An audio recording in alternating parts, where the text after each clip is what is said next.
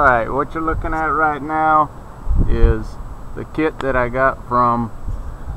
Harbor Freight that was 45 watt solar panels, 3 of them together,